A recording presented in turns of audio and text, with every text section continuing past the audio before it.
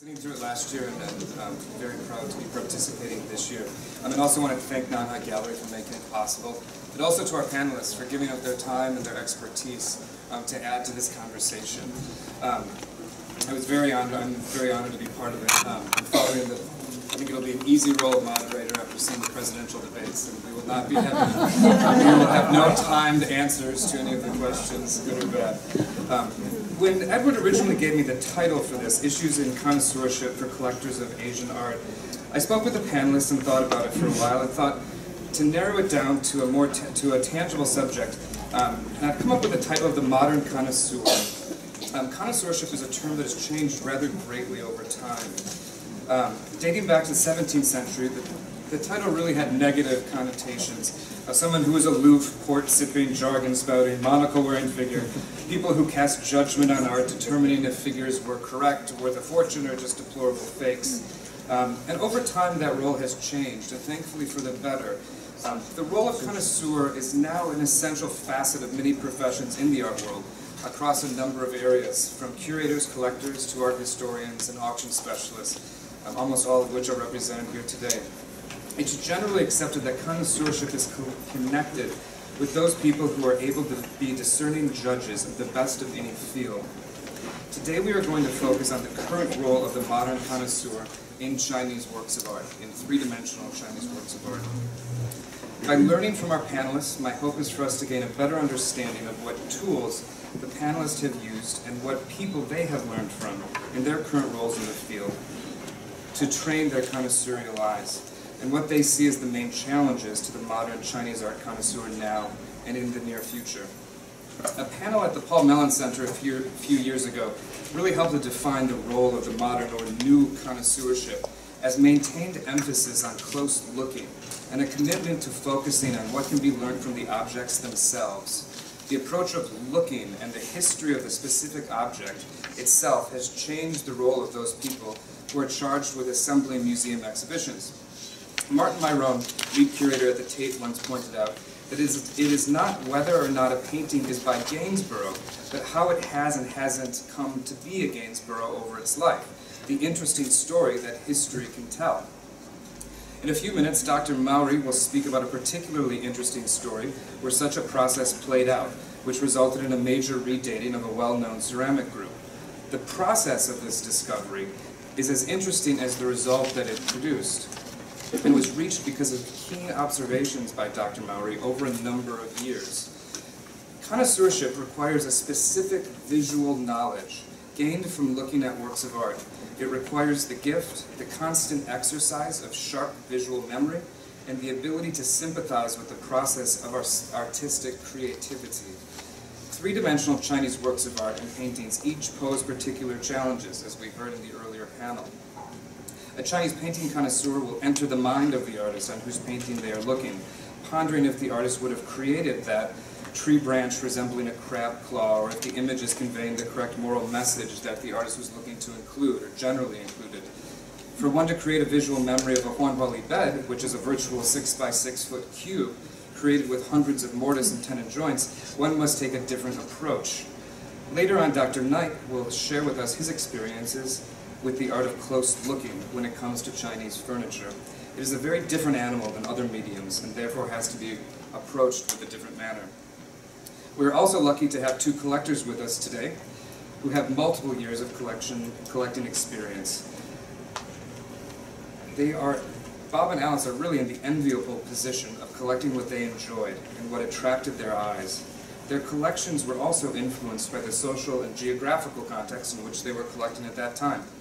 In a way, the Picases are the ultimate connoisseurs, using their discerning eyes in multiple areas of Chinese art. And with that, I would like to introduce our panelists quickly.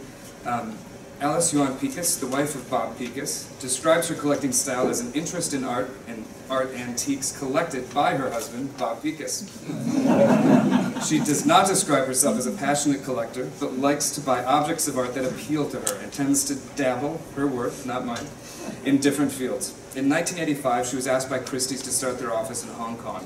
And in the early 1990s, she was instrumental in promoting 20th century and contemporary Chinese oil paintings in Hong Kong. In the mid-1990s, she joined Marlboro Fine Arts to start their business in Asia, selling Western contemporary art in Asia and representing Chen Yifei in the international market. She and Bob started their retirement in San Francisco in 2000, where they still reside today. Bob Pekas is a retired businessman who spent most all of his career overseas. I'm sure a lot of you have met both of them over their retirement here in San Francisco. Most of Bob's years working were spent in Hong Kong and include responsibilities from India all the way to Korea. Since childhood, he has been a collector, with collections ranging from a boyhood stamp collection to a recent Gandharan sculpture collection. Bob's first posting was to Belgium, a country full of galleries, rare bookshops, and stamp auctions, where he began a serious collection of early Belgium stamps, Indian covers, rare books on travel, and early maps of Asia, most of them drawn by cartographers who drew them from tales told by explorers and missionaries. When he had the opportunity to live in Hong Kong, he concentrated on Chinese paintings, classical furniture, Vietnamese ceramics, Tibetan rugs, Japanese screens, and Korean porcelains. His collections of Vietnamese ceramics and Chinese classical furniture were sold by Christie's. Bob has also published a book on Tibetan rugs. Our other panelist, Dr. Michael Knight, is a private curator of Asian art based here in the San Francisco Bay Area. From 1996 to 2014, he served as senior curator of Chinese art at the Asian Art Museum of San Francisco. Prior to coming to the Asian Art Museum, Dr. Knight spent 15 years in various curatorial roles at the Seattle Art Museum. He also taught for 4 years at the University of Washington. His primary areas of expertise are early Chinese art, Chinese lacquer, and Chinese furniture. He has also published in the fields of Chinese paintings and calligraphy and Chinese visual art. Some of his exhibitions he was involved with during his museum career in San Francisco, which I'm sure you all know well, are Out of Character, Decoding Chinese Calligraphy, Shanghai, Art of the City, Court Arts of the Ming Dynasty, The Elegant Gathering, The Monumental Landscape of Li Haiyi, Between the Thunder and the Rain, Chinese Paintings from the Opium War through the Cultural Revolution, and Essence of Style, Chinese Furniture of the late Ming and Qing dynasties. Our last panelist today is Dr. Robert Mowry.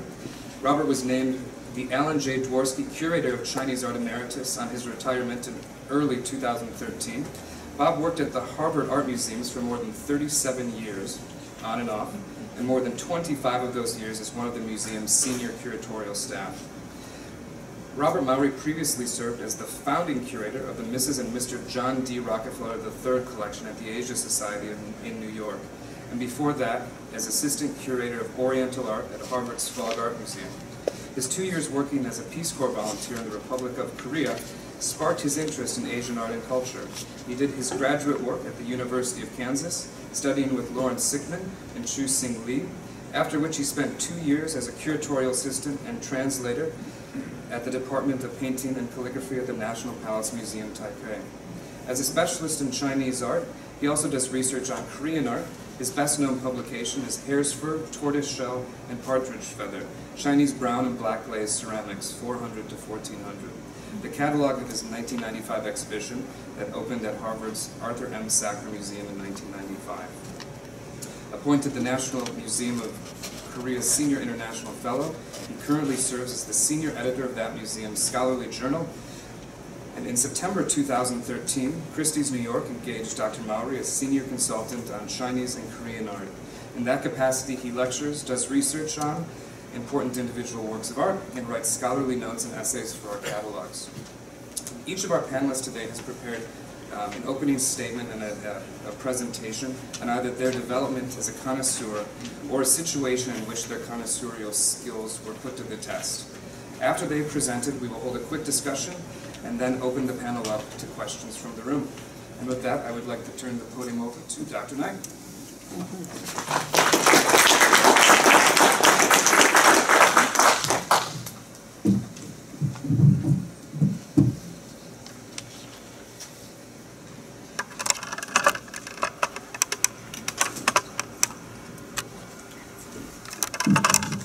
It's a pleasure to be here. Thank you, Mahai, Christie's, and everybody involved with this program. Can we have the lights off of there so people can see what we're looking at? Thank you. I'm spending other people's money, and it gets to be really important that you think you know what you're talking about when you do that. Bob and Alice, they spend their own money. They need to know what they're talking about as well. But when you're spending other people's money and your job continuing along the line is kind of based on doing the right thing, that gets to be important as well. This is a pair of cabinets that I bought I found for the Seattle Art Museum and purchased in 1989. That was before Chinese furniture went crazy. Matter of fact, I paid less than $90,000 for this pair of cabinets. I expect we pay a couple $1 million for them now if we were to try to buy them. So as that kind of market moves along, of course, the pressures to be good at what you're doing, but also the pressures from people to create things to fit into that market kind of go hand in hand. In other words, there are getting to be some really good fakes out there of good Huawei furniture. And that's what I'm going to talk about is Huawei furniture as we go along. And I'm going to look at it break this down to make it kind of sensible, how I would look at a piece as I was to go and look at it at an auction or at a dealer. I'm going to look at a number of pieces, and use a number of pieces, but I'm going to look at it starting off with forms. And we can find the forms for most Chinese furniture either in period pictorial arts. This is the Lu Banqing, that's a manual on architecture and furniture making. And if you look at the Lu Banqing, I think you can see here we've got some forms that are probably pretty close to being right. We've got this piece that's pretty much like this one. This one's got a lot to do with this one. So we can find the forms. You can find the forms also if you know the field and you've gone around and looked at furniture. There can be pieces in museums, there can be pieces that are published. The great Wang Shishang and published so many other great pieces of furniture and kind of set the standard for understanding and knowing the forms. So that's where you start, is knowing the basic forms of the furniture that would have been available, would have been made at any given time. Just a note about forms on Chinese furniture. The Chinese sat on a raised chair, so everything is elevated. So both of these tables are within kind of 32 to 33 inches tall. If things are shorter than that, then you need to start getting suspicious about what's going on the piece. So the forms are always going to be a little taller than in Western furniture. That first group of collectors in the West, post-war, post-Second World War, often they cut the pieces off. And there was a large collection in Seattle that I saw, marvelous pieces, but they'd all been cut down about 6 to 10 inches, so they were no longer really viable for a museum collection. Materials. The wood that I'm talking about mostly, I like to talk about mostly, is Huawei, which is an exotic hardwood. A lot of specialists say this is hardwood, but actually elm is also a hardwood. This is an exotic hardwood. It was a hardwood that was imported into China. It was not a domestic material. It was a material that came in from someplace else. It's a rosewood, it's a tropical wood. It was imported. We know from texts, Ming Dynasty texts that have started to show up in China in fair amounts in the mid and late 1500s, so the later part of the 16th century. And there was such a huge market for it that the trees seemed to have pretty well logged out by the later part of the 17th and 18th centuries. You get into the 18th century, you begin to run out of trees, they begin to reuse the material. So you identify the wood, but it also helps you, particularly in groups of pieces, to look closely at each of the objects in that group. So if you look, I hope you can see, the lights are still a little bright, but if you look at the backsplats on this wonderful pair of horseshoe-back chairs, they're from the same piece of wood. So they match up. In order to do that, you had to have a pretty big piece of wood, and also you had to be very clever about what you were doing. They didn't bend their wood, they actually cut it. So they were cutting these pieces out of a single log, and they were getting them to match up. And this can go over a number of sets. And if you look at them, you can tell whether going down that log, where that piece of wood would have come out in the sequence. The same is true on this pair of cabinets. If you look at the front, so you can see these pieces of wood were actually hook matched like this. They were actually cut open. And this is the same face coming from both sides. Ditto here. And the woods actually match all the way around the sides of that piece. There are secondary woods in the back, but the woods match front doors and on the sides. So these pieces were definitely made as a set. They weren't put together later. There's not pieces of wood borrowed from another source. They're put together as a set because the woods match. They come from the same tree. So it's a pretty good indication that these were made at least in the same period. Secondary materials. If you've ever watched people working on Chinese furniture, people looking at Chinese furniture, you go to the auctions, you go to a dealer, they're always crawling around underneath the furniture, or picking it up and doing terrible things to it, and they're looking at the bottoms. And that's important because the secondary materials can give you basic ideas about the dates of the piece. So if you look at, this is the bottom of a really truly wonderful table. It looks kind of messy. Well, Huanghua all woods move. Huanghua being a very dense tropical hardwood, moves a lot with changes in humidity and heat. And in order to mitigate that movement, the Chinese artisans covered the base with a coat of lacquer, fabric, and clay. So they're very thick coatings on the bottom of many of these pieces. That would have been done at the period, and that was to keep the piece stable, keep it from breaking. So if you're looking at a piece of furniture, you're looking at a piece of main furniture, you go underneath it, you look at it, you see a nice coat of lacquer. That's at least an indication that it might be genuine, it might be of the period. The stuff is pretty easily faked as well. And that's also one of the things you have to know about almost any art form. It's a constant race between the connoisseur and the faker. As soon as I say, if you look at the bottom of this piece of furniture, it needs to have a piece of some old lacquer on it, and I publish that, well, the faker knows that as well, and he's going to start making that kind of lacquer and putting it on the bottom as well. Other things you'll look for, caning. Well, most caning, these pieces are used, they're going to wear out, the caning's going to go away. But the evidence where the caning, this is a nice wonderful bench, the evidence where the caning would have been attached is there. So we get a pretty good idea. This was always a cane, to pick up piece with caning. And then there's a whole level of connoisseurship that goes with the brasses and the fittings that would have gone on these various pieces of furniture. So again, you can see that doors are book match, so they're from the same piece of wood. All of these brasses, all the fittings that go on. Again, people collect those separately. There's a whole kind of idiom that goes with that as well. Workmanship. How many of you actually work with wood at all? So there's a few here, Bob. I do, and I always, I'm stunned by what these people were doing. This is a very hard and dense wood, which actually makes it relatively easy to work. It doesn't collapse as you're working it, but it also takes really sharp tools and really great control. So they obviously had very good chisels, very good planes. They had sharp tools. You don't cut this stuff without a sharp tool. With that, what they had available, they were doing wonderful things. If you understand how a piece works, then you can start to tell some issues that for both condition and for authenticity.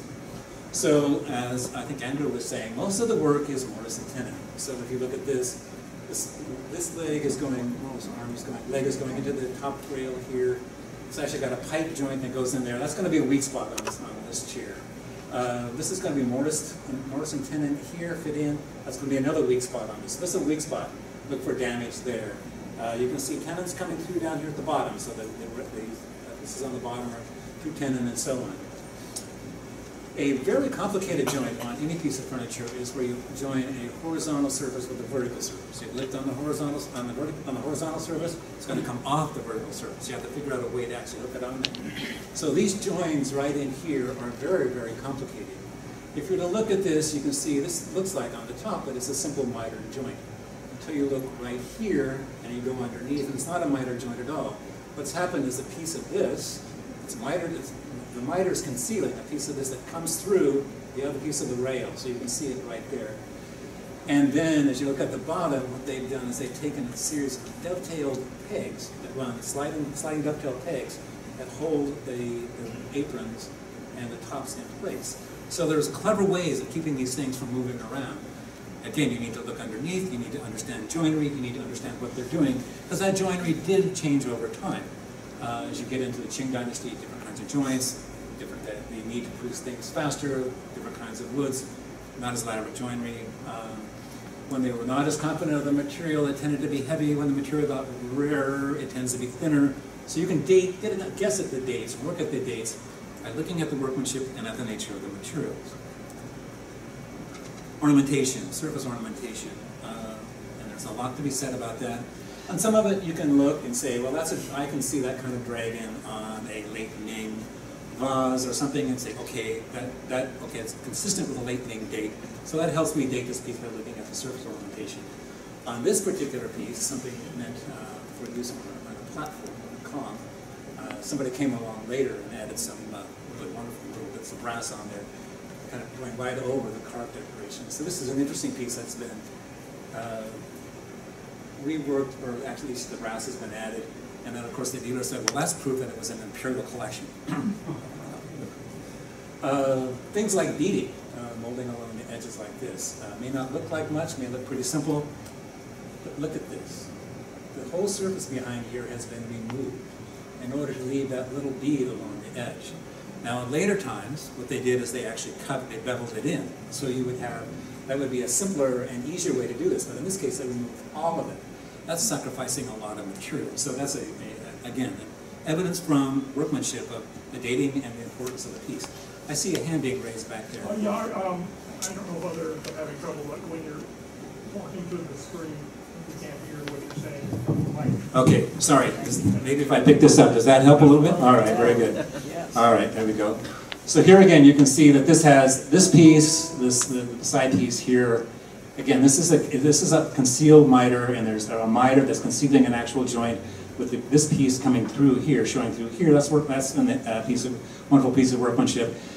This is from the first collection of Chinese furniture that I got to deal with. This was somebody who had been in the war in Beijing at the end of the Second World War and had bought Chinese furniture from Harry Hochstadter, who's well known for his Chinese paintings, but also had Chinese furniture. So this was collected somewhere between 45 and 48, and I was able to add this to the collection in Seattle in 1985. So this was amongst that first group. And here again you can see some surface ornamentation that you can compare to other arts of the time and get a pretty good idea of when the object might be dated to.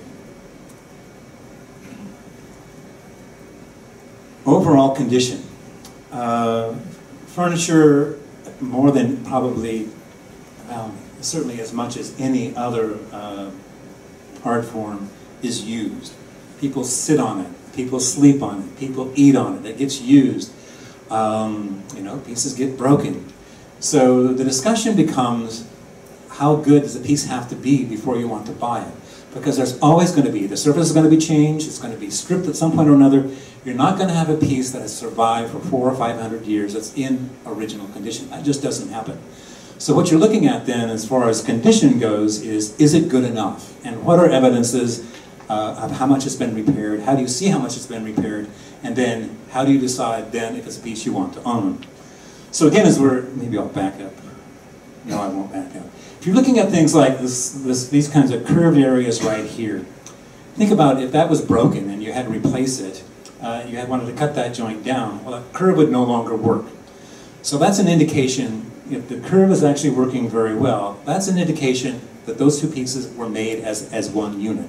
So there's some clues as you go looking through, if you know what you're looking for and what you're looking at. There's an indication here that these were always together, so that those joints have not been recut. If you recut it, the proportions wouldn't be right. Seats, well, they broke and they fell out and they got replaced.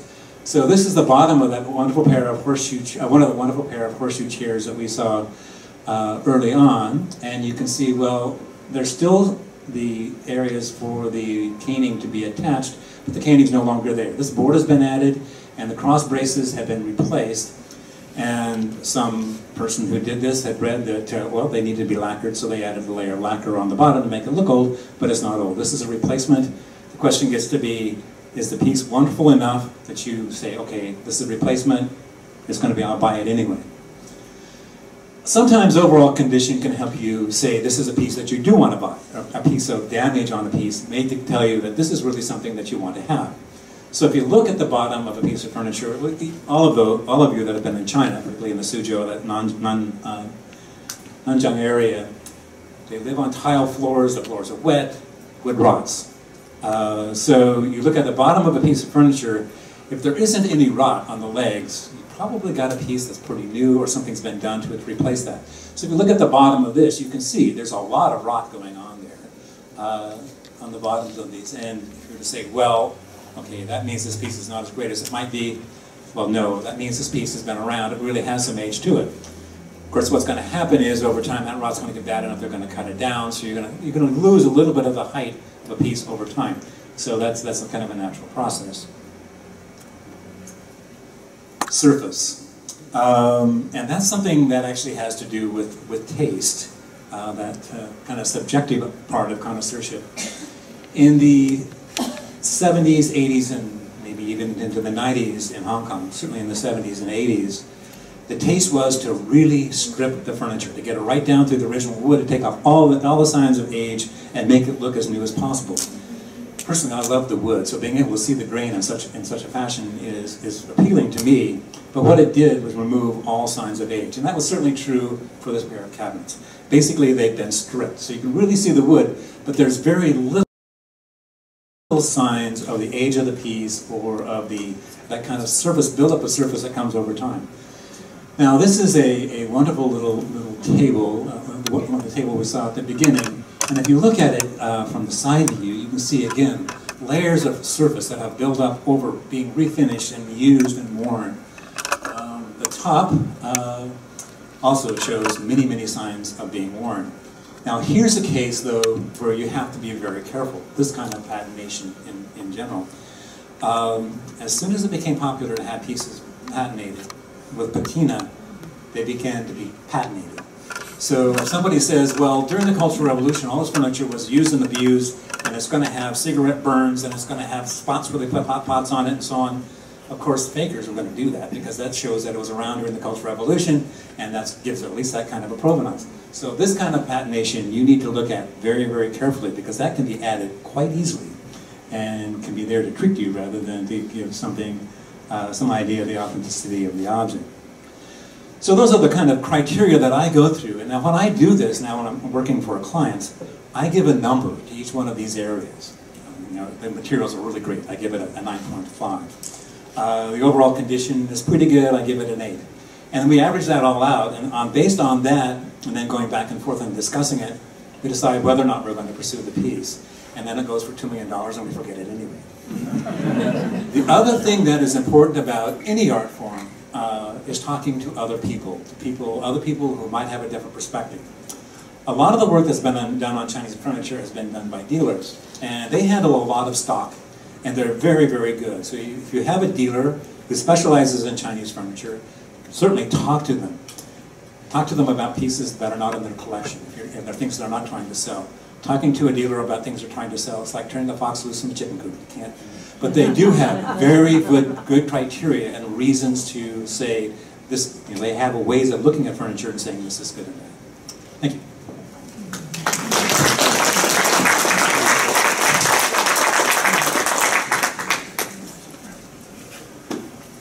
Good.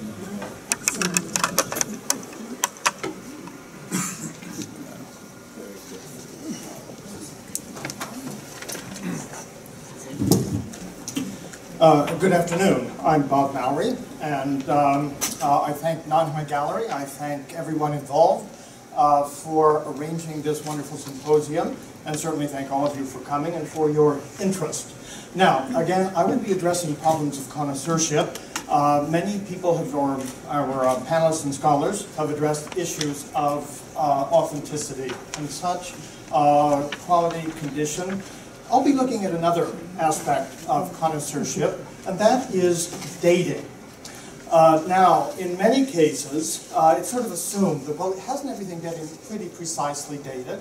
Not whether it's a fake or a copy or something like that, but the general bounds for this type of ware. Don't we know that it's Northern Song? Don't we know that it's Ming? Don't we know that it's from the early 15th century? Yes, in many cases we do. But with the so-called numbered Juneware, which I will address today, this is a big issue. Now, you can turn the lights down there in the front. There are those who, until recently at least, have thought it was Northern Song. There are those who think it's Ming. There are those who think it's Jin Dynasty. A chronological range that covers many centuries. Is it Northern Song, Jin, Yuan, Ming? Is it Romanesque, Gothic, early Renaissance, late Renaissance, Mannerist? How often do we encounter this kind of a problem? Well, one sort of assumes, well, hasn't somebody figured this out? No. How did this come about? Until now, I think we've solved it. But on the basis of connoisseurship, how did this come about? Well, there are no records, at least we haven't uncovered any exactly yet, as to exactly when these were made, obviously, and when they first came into the imperial collection.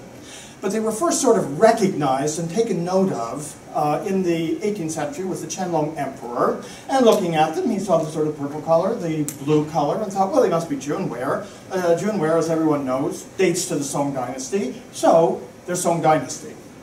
And that was the accepted attribution through the 19th century. But at the beginning of the 20th century, there began to be arguments in China amongst scholars saying this simply can't be Northern Song.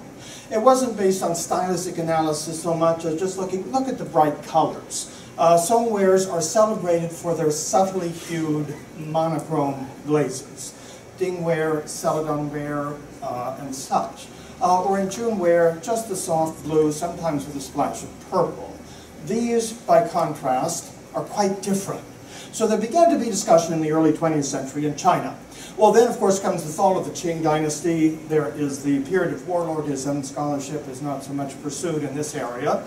Then somehow, with the establishment of the People's Republic of China, a Northern Song attribution became an article of Chinese citizenship. They are Bei Song. And then you ask why? Because they're Bei Song, that is Northern Song.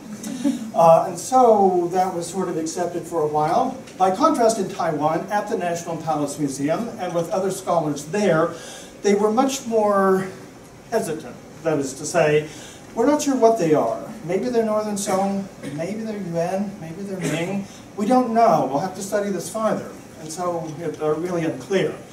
It turns out that we in the West are really the ones who've jumped into this. My own background in connoisseurship, I was trained with Chuxing Li in Chinese painting and Lawrence Sickman at the Nelson Gallery. I was at the National Palace Museum, as Andrew said, working with Zhang Gaosheng in the painting department. And then later, I had the good fortune to have sort of an intensive month of training with Margaret Medley and John Ayres in London. How did I become interested in the numbered Juneware problem? Well, simply because most of my career has been with the Harvard Art Museums, and they're fortunate to have some 70 pieces of numbered Juneware. Naturally, I took a real interest in it, and what is this? Can we figure it out? So that's a little background on that. Now, I'll go through and talk about what are they for, why are they called numbered Juneware, how did they come to be called this and that, and we'll see if we can solve the matter. So now, first of all, I think everyone in this room knows what Juneware is. When we think about Juneware, we usually think of the Song Dynasty Juneware with the light gray stoneware body, the pale and very beautiful, very appealing light blue glaze, as you see there. Certainly by the 12th century and the Jin period, they sometimes wanted to enliven the surface because it's a more or less opaque glaze. It really couldn't be decorated with incised, carved, or mold decoration, like Yaozhaware, Dingware, and things like that. But they discovered if they added splashes of copper to the glaze before firing, those areas that received the copper would turn this beautiful purple color in the firing. So those are typical of what we might call early or classic Juneware from the Northern Song and the Jin period. Not only are these the colors, but notice that the shapes in general are relatively small, and in general they are food-serving vessels. They are bowls, plates, an occasional bottle here that was probably a bottle for serving wine. Oops, what happened? Oh, I know. Okay, I cut one slide out. Anyway, vessels for wine, food, occasionally a bottle for serving wine. By contrast, the so-called numbered Jun pieces are quite different. They are large. They are often bold in their coloring, and they're not for food or wine at all. They are flower pots, as you see there, with an associated basin to catch any overflow of water that descends from the pot. Here is the view of that same flower pot taken out of its basin. And then here is a view of the interior of the pot. And you see that there are 5 holes, and there are usually 5 holes. They are not drilled subsequent to firing. They are integral with the manufacture of the piece, and they're always in this particular arrangement. We know that they are integral with the manufacture of the piece because glaze runs into the holes, not filling the holes, but it glazes and covers the sides of the walls in the holes. Subsequently, some of the holes have been filled with a substance like that in many of these pieces. We don't know why or exactly when, but that's the situation there. Here is the association, the same pot, the same basin, and you see that in a set, and Harvard is fortunate to have 4 sets. The sets are rare to begin with, and to have 4 is otherwise unheard of. But when we say a set, What do we mean? Well, first of all, it's going to be the same general shape, with the barbed rim, the low walls, and such. Number two, it will have exactly the same color scheme. If it's purple on the outside, turquoise on the inside, so will be the associated vessel. As we'll see in the course of the lecture, there's some that are purple all over, there's some that are blue all over, so there's a good deal of variation. And then the third thing for a set, of course, is the number. When we say numbered Juneware, and I'll show you in a slide in just a moment, there is a Chinese numeral from 1 to 10 stamped on the base before firing. For a long time it wasn't known what the number was, but we now are almost certain that it's the number of the shape for easy pairing of basin and flower pot. This is looking into the flower pot on the right, into the associated basin on the left. Once again, you see the same interpretation of the shape, the same coloring. This is the base of the flower pot, just the underside. So that you're not only seeing the 5 holes, but there is the number 3. And the number 3 also appears on the base of the basin.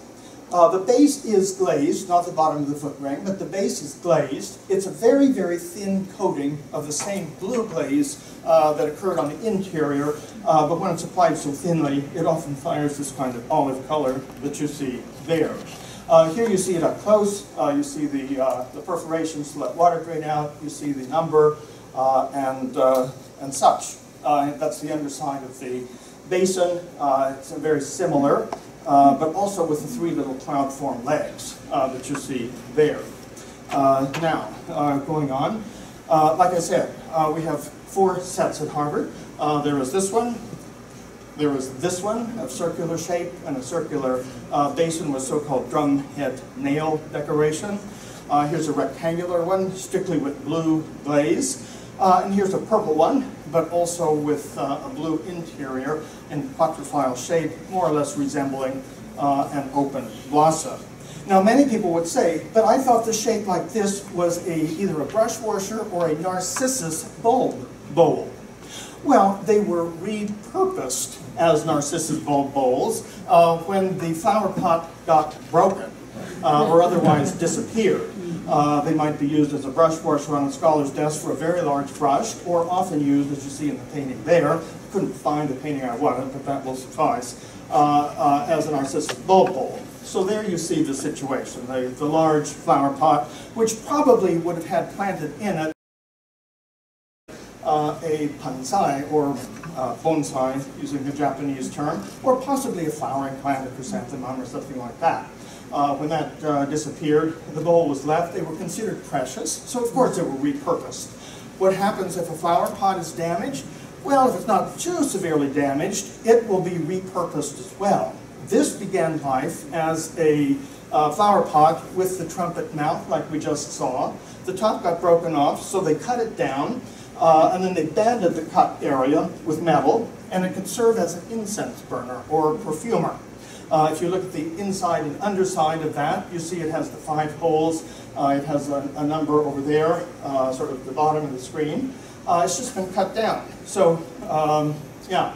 Where did these come from? Well, we don't know exactly where they all came from, but for the most part, they came from Yuzhou city area, which is about 50-some miles to the southwest of Zhengzhou, there on the map. Now, like I said, in terms of the historical development, in the Song dynasty, the northern Song, they're basically this very pale blue, usually without any decoration. Or here's a beautiful flat dish, once again, very representative of the type. In the Jin dynasty, in order to enliven the pieces, as I mentioned, they would often add the purple or the copper to produce the purple splashes, sometimes using it more extensively, covering the entire exterior with copper on top of the glaze, but it just comes across around the rim of the piece. But it's a very different looking purple. It's a very homogeneous, very even appearance to the purple from what we get in the numbered Juneware. Or here is one, it's a famous piece in the David collection now at the British Museum in London, probably a bottle rather than a vase for serving wine, with the blue glaze and the purple splashes, which are purple, but with a certain undercurrent of gray to it that we really don't see in the numbered June pieces. So then you jump into the realm of the numbered Juneware, and you see why it is so different from the so-called classic or early Junewares. Now, how do we try to unravel when they were made? Well, as I often tell my students, or used to tell my students before I retired from teaching, that in some ways modern connoisseurship is much like a medical diagnosis. When you're a physician, at least I presume, when you're a physician looking at an illness, you're looking at the various symptoms and how they present themselves. Well, instead of dealing with, in a work of art, we don't call them symptoms, we call them characteristics or features, but they're kindred kinds of things. So a physician will examine the patient, take note of all of the physical symptoms or characteristics, but will also look at laboratory tests and any other data that might be available, then put it all together to try to come up with the best possible diagnosis. The same thing here. With art history, particularly looking at ceramics, we have to look at the aesthetics. It was the aesthetics in the early 20th century of these pieces that made scholars think, these are too bold in their coloration to be Northern Zone. They have to be later. But when? And no one quite had an answer. But in addition, you might think, well, what about scientific tests? What about archaeological evidence? Well, yes, some of the numbered June pieces have been excavated, but never with sound evidence to say when they date. Only enough evidence to say where they came from, not to say exactly when they date. Now, that's not to say that one day archaeology won't solve the problem. It might, and with luck it will, and definitively at that. The point is, it hasn't yet, so we're still left with connoisseurship. Scholars are still, well, scientific laboratories are doing some TL testing, and they are coming up, as I previously had, on the basis of connoisseurship, with a Ming date for the pieces. But just looking at the aesthetics, that bold use of purple is sort of kindred, in speaking about Ming, to the use of copper and to the taste for red. We see the perfection of underglazed copper red in a piece like that. Or the gorgeous red glazes, which you would never get in a sewn piece. But more importantly, the method of manufacture, and this is what many, many people didn't pay attention to in the past. And this is one of the things that I learned in working with Lawrence Sickman, and certainly in studying with Margaret Medley at the David Foundation in London. Now, something like this, you notice there is a barbed rim, as the number of June flower pots have barbed rims, but it's not just barbed, it's raised at the edge. In addition, when you look at the designs here, the elements in white, they rise in low relief above the cobalt blue ground. That certainly indicates that it was produced with a mold, but it was produced with a single-faced hump mold, not this mold, which is a different kind of ware, but it's fired clay placed in the center of the potter's wheel. The potter shapes the piece over the mold. The mold determines the basic shape of the piece, the diameter, and it imparts the barbed edge and the raised lip around that edge. But then, put them together, you can see, the exterior is shaped by the potter's hands, as the potter's hands determine the thickness of the wall. So it's a hump mold in the center of the potter's wheel. And here's the two faces together. And that's typical, as we see in 14th century blue and white porcelain. Now, when we look at these obviously are produced with molds, but it's something different. Look how the interior points, indentations are mirrored on the exterior. This is nothing, it would be extremely difficult to do anything like that by hand. When we think about it, the first evidence that we see of this kind of thing, it's a different process of molding. It's referred to as a press mold, where you have an inner face and an outer face to the mold. You have the inner face, you take the clay, you put it over it, and you take the outer mold and you push them together. And that produces exactly the same profile, if you will, on the exterior, the lobing, if you will, on the exterior and the interior. Now, the first that we see of this in Chinese ceramics is in the Hongwu period, the first reign of the Ming Dynasty. Now, I have to say that Margaret Medley was the first to talk about this, the use of a press mold for creating the numbered Juneware. And she said categorically, and I think she is absolutely right, that the press mold simply was not used until the late Yuan, the beginning of the Ming period. meaning that based on the technique of manufacture, the numbered June pieces could not have been produced before the mid to late 14th century. Now, then I've taken it from there. Now, when you compare these, you see that the lobing is there, the barbed rim is there and everything, but one essential difference. The Hongwu pieces resolve themselves in a circular foot ring. Look at the numbered June piece. It is a much, much more elaborate foot ring that exactly echoes the barbing of the lip. The first time we see that in Chinese ceramics that can be dated with certainty are in the Xuande period of the Ming Dynasty, an imperial reign. This is a brush washer from the Xuande period. You're looking at the interior, that's the exterior. Look at the shaping of the foot ring. Or here's another famous example, also Xuande period, as you see from the mark, where the shaping of the walls continues directly into the foot ring. Now, you put it together here, and you realize that there's a correspondence in the shape of that very, very elaborate foot ring and the foot ring of the brush washer. Now, they are produced at different kilns, meaning that they're not necessarily produced at exactly the same time. However, they're probably relatively close together, and of course this kind of shaping might have started at Jingdezhen in the Yongle period instead of the Xuande period, but the first evidence we really have of that kind of elaborate foot ring where the entire piece has been shaped with a press mold rather than most of it, and then the foot ring cut by hand, is in Xuande. So I think that alone begins to allow us to put the numbered June pieces into the early 15th century. And this is a discovery that I made after much looking, thinking, and comparing. But another realm that I came up with just a few years ago, these are flower vases. Technically, they're not usually numbered. Sometimes they are. But technically, they're not usually numbered like the flower pots and basins. But they seem to be made at the same time.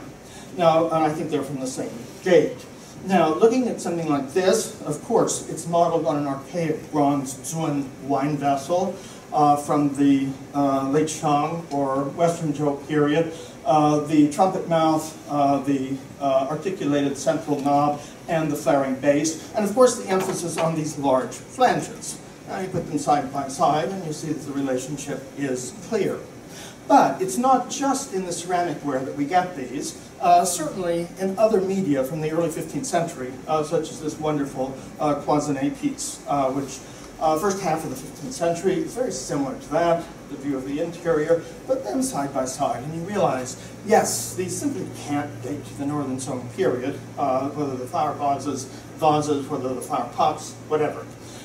These are very, very rare. There are probably only 2 or 3 in the United States. The previous one was in a foreign collection. This is here in the Asian Art Museum.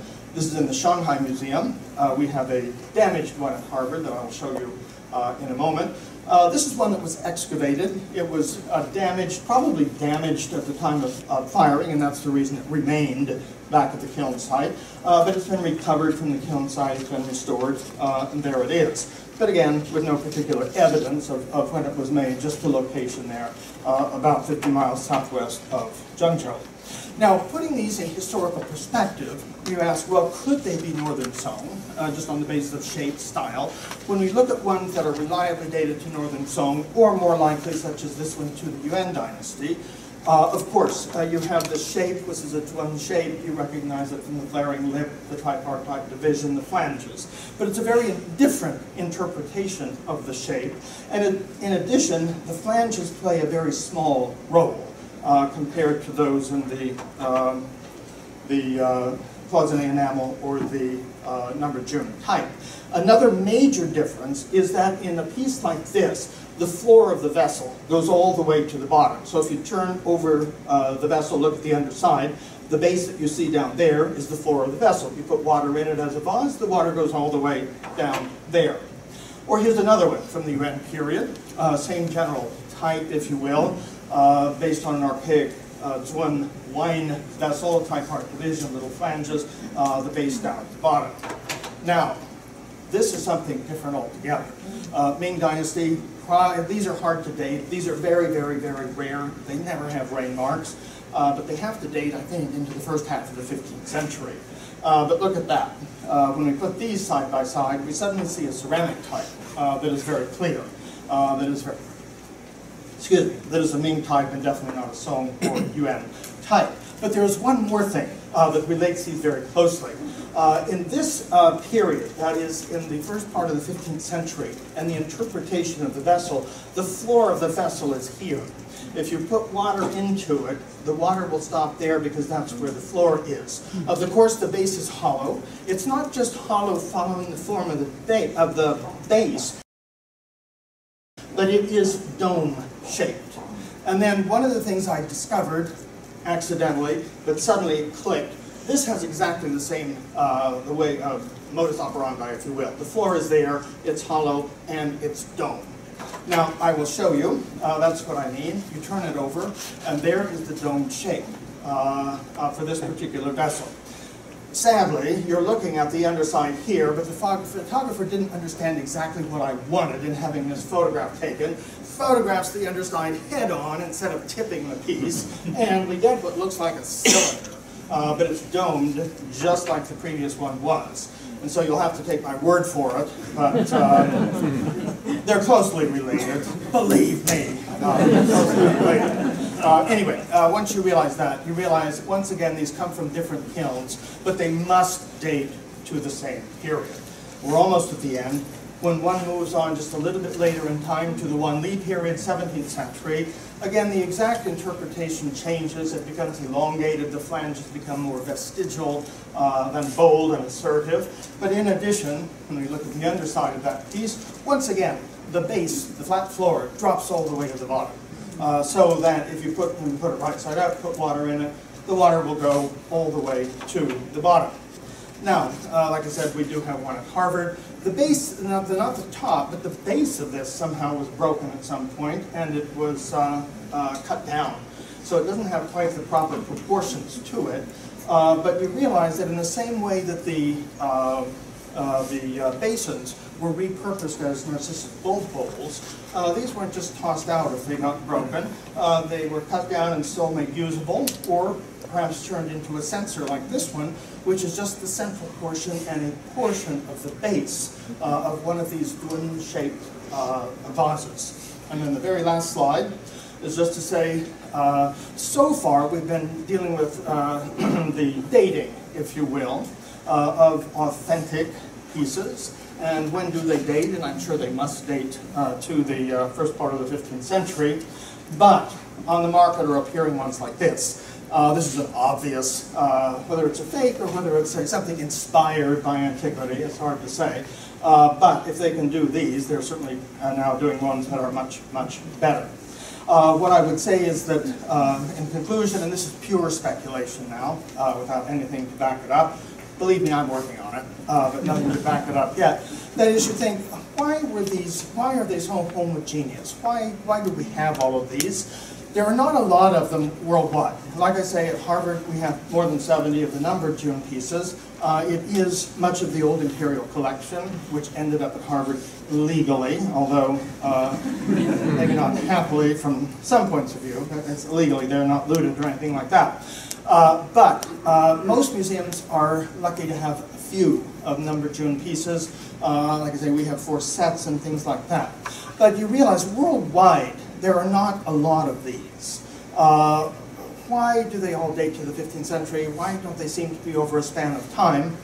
One of the things I'm looking into, trying to prove, doing research on is, I think they were probably made specifically for the palace. When you think, what happened in the early 15th century? Well, of course, during the Yongle period, for the first time, the Forbidden City opens in the Yongle reign, the 1420s. Now, whether they date to the 1420s, the numbered June pieces, or whether they date just a little bit later, when a new hall was opened at the Forbidden City, I don't know. My speculation is that they were an imperial commission from the Forbidden City specifically for the palace. Therefore, they were made in one giant commission, if you will. That's why they're so homogeneous. That's why most of them have traditionally been associated with the palace rather than scattered every place else. And but because they were household decoration, if you will, They weren't taken seriously, probably, for a long time. They were put into a storeroom here, a storeroom there. Finally, probably, during the Chenlo reign, they were suddenly discovered and decided these are works of art that June wear their northern song. And here we are trying to unravel the mystery today. Thank you very much.